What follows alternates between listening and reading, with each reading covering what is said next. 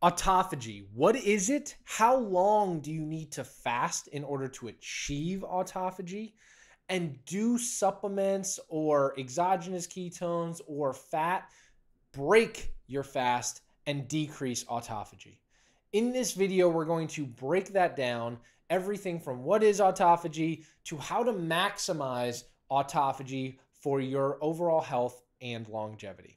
So first, let's start with what is autophagy. If you break down the word, it simply means self-eating. If you ever played Pac-Man when you grow up, you get this analogy of what this means and what transpires inside of our body. There's little Pac-Man who are going in, these macrophages are kind of coming around, and they're eating up a lot of the debris that is sitting around, the dead cells, the things that we don't want inside of our bodies during autophagy. So it's a very beneficial process when we're talking about long-term health and longevity. What are some of the benefits? Autophagy increases mitochondrial health, right? Which means better energy production, better overall skin and function. It also decreases cancerous senescent cells, which is one of the biggest benefits in terms of like therapeutic purposes as it relates to cancer. And third is it decreases inflammation and actually protects the brain. There's some data with some of the plaque and tau buildup inside of the brain that autophagy can kind of come along and clean that process up. So there's a lot of talk amongst people about like, oh, you need to fast for autophagy. And it's interesting to me that most people first go to fasting for its benefits for autophagy. The reality is there's multiple things that can trigger autophagy. So what I want to do today is put together like your master autophagy plan. If you are sold on autophagy and you want it happening in your body, I want to give you the exact strategy that I use and also that you can use to maximize autophagy, not just during your fasting window, but throughout your entire day and ultimately throughout your entire life. So the way I like to look at this is there's pillars. The first pillar being like, this is the base of what you should be doing on a daily basis to help get this baseline level of autophagy. Then you can accelerate it, and then you can ultimately add on and really throw gasoline on the fire to ramp up autophagy. So first and foremost, I think the most important thing that we need to do to get a baseline level of autophagy is a low carbohydrate diet. Ideally a ketogenic diet. We've seen in research that a ketogenic diet can increase some of these markers of autophagy. And so at a baseline level, if we're eating a ton of processed carbohydrates and sugars, we're really not going to trigger this response of autophagy. We need to be more on a lower carbohydrate diet. The second thing, and one of the most important things for autophagy that can help you even more than fasting is exercise. So a lot of people underestimate the value of exercise in terms of its effect on autophagy. We often think, oh, you have to exercise to lose weight or you have to exercise to build muscle. Exercise is a great tool for enhancing autophagy.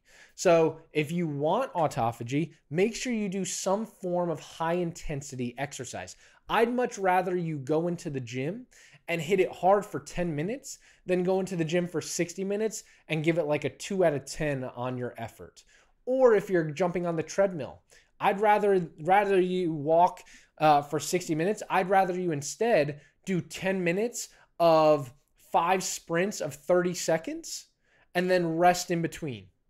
High intensity, short, efficient workouts are going to help trigger this autophagy response. So that I would consider as like your baseline. That next level is where I want to introduce fasting, right? And the ultimate $1 million question is, how long do I need to fast in order to induce autophagy? And I'm here to tell you that I wish it was as simple as at hour 14 is when autophagy gets triggered. But the reality is it depends on a lot of different factors. It depends on if you're on a low carbohydrate diet and exercising. It depends on your metabolic state. Are you more obese and insulin resistant, or are you leaner and insulin sensitive? it also, at some of the other amplifiers that we'll talk about, are you consuming any of them will determine your level of autophagy and when that's triggered.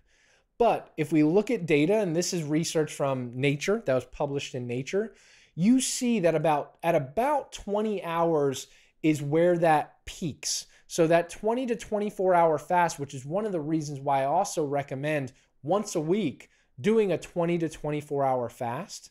So for me, for those of you that don't know, what I typically do is I will start Sunday night at 5 p.m. and I won't eat again till Monday night at 5 p.m. It's very easy for me to implement this in weekly because Mondays are usually jam-packed for me. I try and go to bed early on Sunday, and then usually I'm working all the way up until 4 or 5 p.m., and that's when I have my meal. Now, if you're just getting started, this isn't something that you need to implement immediately. Maybe try 18 hours or working your way up to 20 hours instead.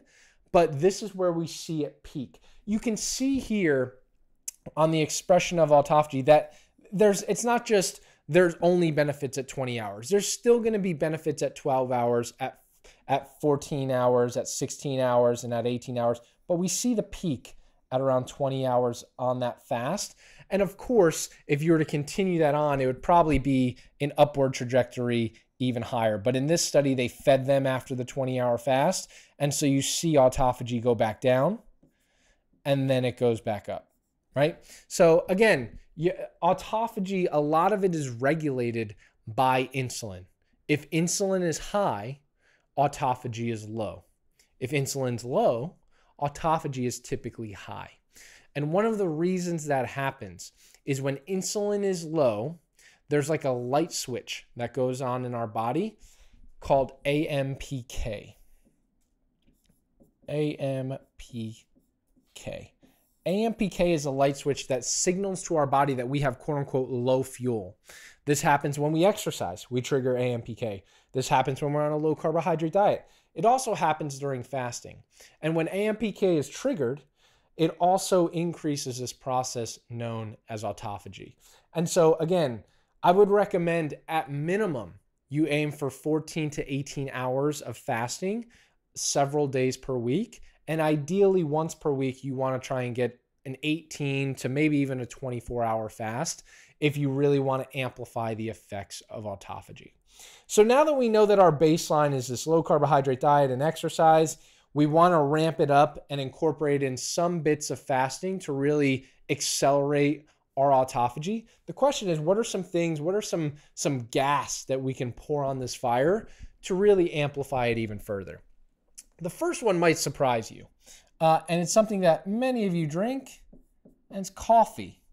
There's data showing that possibly these polyphenols that are in coffee may actually trigger autophagy. So maybe there's some benefit to that morning coffee that you've been drinking other than just the caffeine that you get or you need, many of you need, in order to get your day started. So coffee has been shown to trigger autophagy. Another one is supplements, blood glucose lowering SUPs.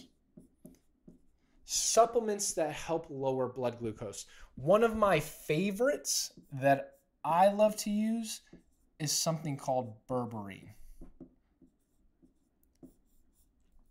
Berberine triggers this same thing called AMPK, and it helps lower your blood glucose. So if you're ever eating a meal that's a little bit higher in carbohydrates and you take berberine before it, studies show that your glucose won't go as high. So it might look something like this. If you normally eat, say, sushi, your glucose might go really high and then come back down. Well, if you take berberine, I'm going to put berberine in blue. If you take berberine, it might look something like this. So berberine helps lower your blood glucose even when you eat a higher amount of carbohydrates. So it's something that I highly recommend. You do not want to take it on an empty stomach. And I'd recommend around 500 milligrams. There's a new form of berberine called dihydroberberine that's been making its rounds, and I think you can supplement at about 200 to 250 milligrams. There's even studies, which is crazy, showing berberine is more effective than metformin for type 2 diabetics. So really interesting research. But again, anything else that helps lower blood glucose can enhance autophagy. The last thing that I want to look at is exogenous ketones. So I've talked a lot about exogenous ketones before. What are they beneficial for? What aren't they beneficial for? There's actually data showing that exogenous ketones may lower blood glucose, but also exogenous ketones themselves are signaling molecules that may enhance autophagy. And there's data showing that administering exogenous ketones increases autophagy. So this is a great depiction for me if you're someone who's trying to maximize autophagy and get a lot of these benefits that we talked about before in terms of mitochondrial health, maybe decreasing cancer senescent cells, decreasing inflammation, protecting the brain. This might be a great protocol to implement. And again, it's not something you need to implement everything all at once.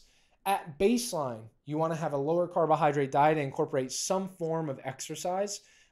Be efficient with your exercise. I'm someone who I don't love to exercise. I love the feeling that exercise gives me, but I try and be as efficient as possible with the exercise that I do.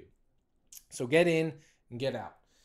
Fasting is your next level, right? A lot of people start with fasting, but fasting should be that next level. And it's something that can be incorporated in. Again, depends on where you're at. I'd say at minimum 14 hours to 18 hours. That's pretty standard or easy to hit. But you start to see some great benefits around that 18 to 24 hours. It's just not something obviously you'd want to do every single day. I don't think fasting 20 to 24 hours every single day is ideal for some other areas of metabolic health. But in terms of autophagy, maybe once or twice a week may be extremely beneficial. And then throwing some fuel on the fire again, coffee, any blood glucose disposal agents. One of my favorites is berberine.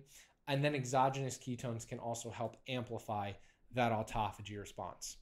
So let me know in the comments what you learned from this. And if you do any of these or you incorporate all of them inside of your daily routine. Because again, no matter where you're at, it doesn't matter as long as you're incorporating in some of them to get the benefits of autophagy. If you know anyone that would benefit from this information or anyone that loves to talk about autophagy, make sure you share this video with them.